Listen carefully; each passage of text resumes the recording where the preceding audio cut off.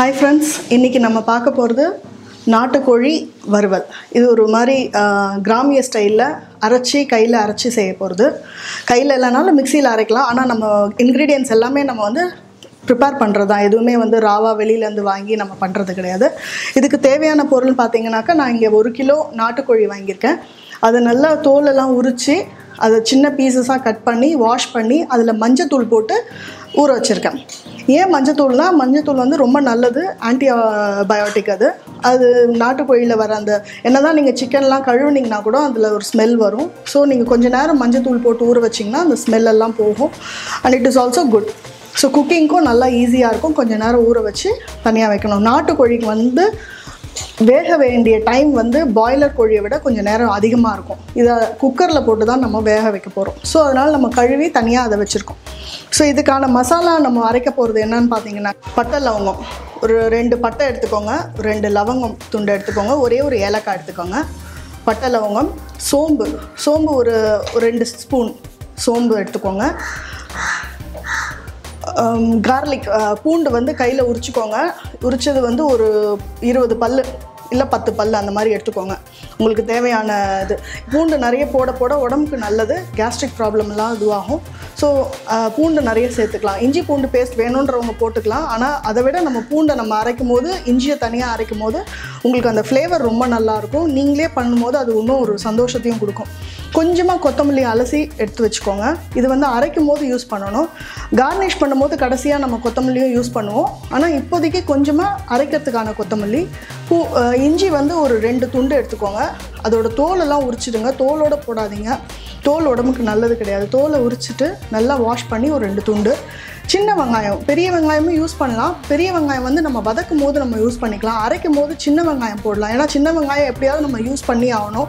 Use பண்ணால் daily நம்ம சமையலில் சின்ன வெங்காயம் யூஸ் பண்ண நமக்கு உடம்புக்கு நல்லது. சத்து, விட்டமின்ஸ் நிறைய இருக்குது, அதில் மினரல்ஸ் நிறைய இருக்குது. முடி நல்லா வளரும், கண் பார்வை நல்லாயிருக்கும். ஸோ அதனால் சின்ன வெங்காயம் எல்லாத்துலேயுமே நீங்கள் எடுத்துக்கிறது நல்லது.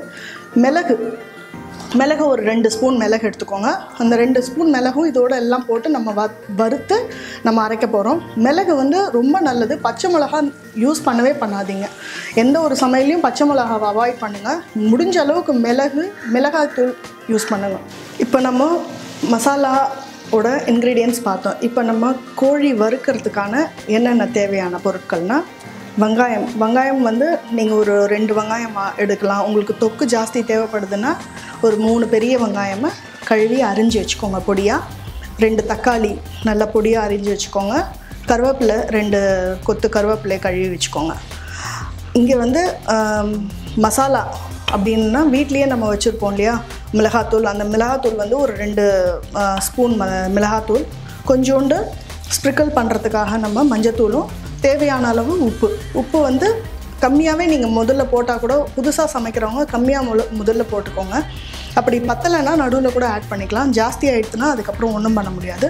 ஸோ இதுதான் வந்து வதக்கி நம்ம ஃபைனலைஸ் பண்ணுறதுக்கான பொருட்கள்.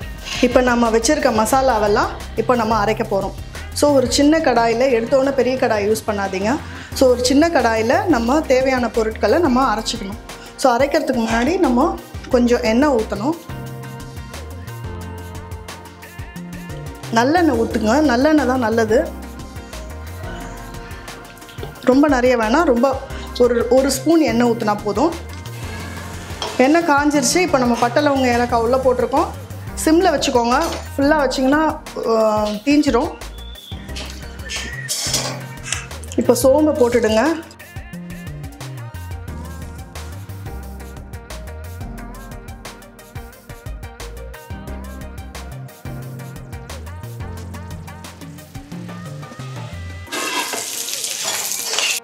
இப்போ நம்ம கடாயில் வறுத்த எல்லாமே இப்போ நான் மிக்சியில் கொட்டியிருக்கேன். இப்போ நம்ம இதை ஃபுல்லாக அரைச்சிக்கலாம். இப்போவே உங்களுக்கு நல்ல ஒரு ஃப்ளேவர் வரும். ஸோ நல்லா மெழுங்காக அரைக்கணும். இது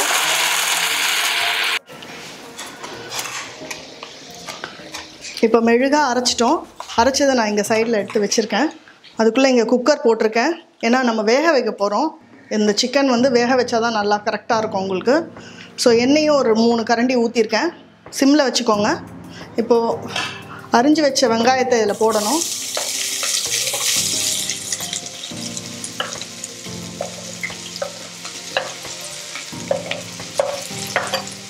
வெங்காயம் நல்லா வதங்கட்டும்.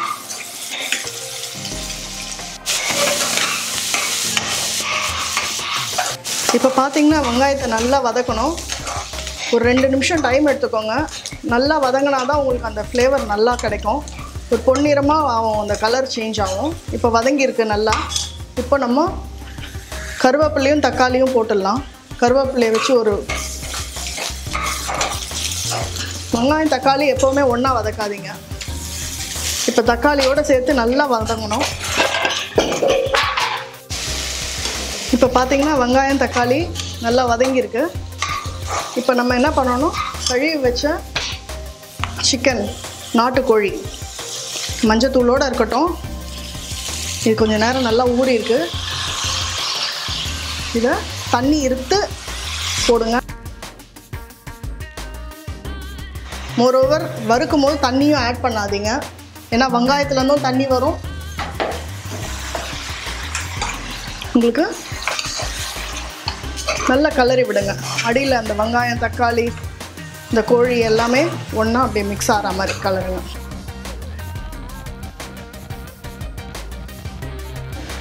இப்போ நம்ம தேவையான அளவு உப்பு சேர்த்துக்கோங்க. மஞ்சத்தூள் இன்னும் கொஞ்சம் கூட போட்டுக்கோங்க. சும்மா ஸ்ப்ரிக்கிள் பண்ணிக்கோங்க. ஏன்னா ஆல்ரெடி மஞ்சத்தூளில் தான் இருக்குது, நிறைய வேணாம்.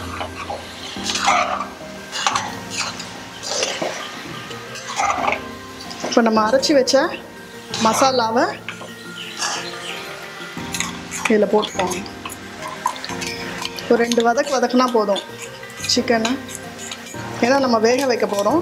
இது நாட்டுக்கோழின்றதுனால தான் வேக வைக்க போகிறோம். பிராய்லர் கோழிக்கெலாம் வேக வைக்க வேணாம், அது டக்குன்னு வெந்துடும். இப்போ இதில் கொஞ்சம் இதுலேயே தண்ணி ஆட் பண்ணுறதுனால நம்ம தண்ணி சேர்க்க வேணாம். கொஞ்சமாக தண்ணியை ஆட் பண்ணி மிக்ஸ் பண்ணி எல்லாத்தையும் ஊற்றிடுங்க.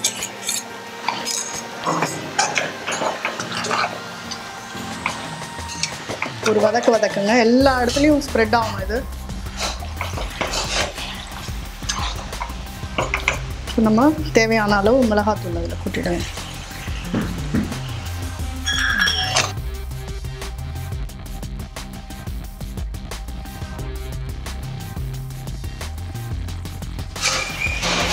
இப்போ நம்ம குக்கரை க்ளோஸ் பண்ணிக்கலாம். க்ளோஸ் பண்ணிவிட்டு ஒரு 2 விசில் இல்லை 3 விசில் மேக்ஸிமம், அதோடு நம்ம எடுத்துடலாம். இப்போ நம்ம குக்கரில் ஒரு 3 விசில் 4 விசில் கூட வச்சுருக்கலாம். நல்லா வேகணுன்னா ஒரு 4-5 விசில் கூட வைங்க, ஒன்றும் பிரச்சனை இல்லை. இப்போ நல்லா அது பாருங்கள், நல்லா வெந்திருக்கு. ஒரு மாதிரி லிக்விடாக தெரியுது. ஆக்சுவலி அதுலேருந்தே தண்ணி வரும், அந்த தண்ணி தான் இது.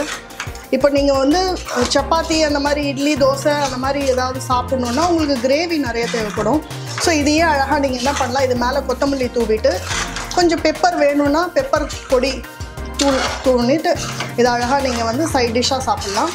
இல்லை நான் ரைஸுக்கு சாப்பிட்றேன் அப்படின்னா உங்களுக்கு இந்த மாதிரி வேணாம், நல்லா சுக்காவாக வறுத்த பதத்துக்கு வேணும். அப்படி சுக்காவாக வறுக்கிற பதத்துக்கு வேணும்னா நீங்கள் கடாயில் இதை அழகாக ட்ரான்ஸ்ஃபர் பண்ணிடலாம். நான் இதை சுக்காவாக தான் வறுக்க போகிறேன்.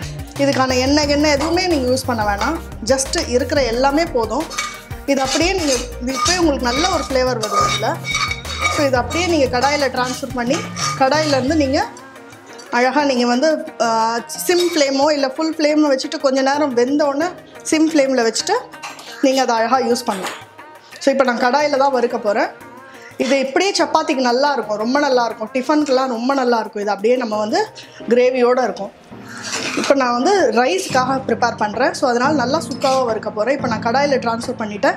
இது ஒரு 1/4 மணி நேரம் அப்படியே நீங்கள் வைங்க. ஒரு 15 மினிட்ஸ் அப்படியே வச்சிங்கன்னா சுக்காவாக வறுத்துரும். ஒரு மேலே வேணால் ஒரு தட்டு போட்டு மூடிட்டு கூட நீங்கள் வேறு ஏதாவது வேலை இருந்தால் பார்க்கலாம் சிம்மில் வச்சுட்டு.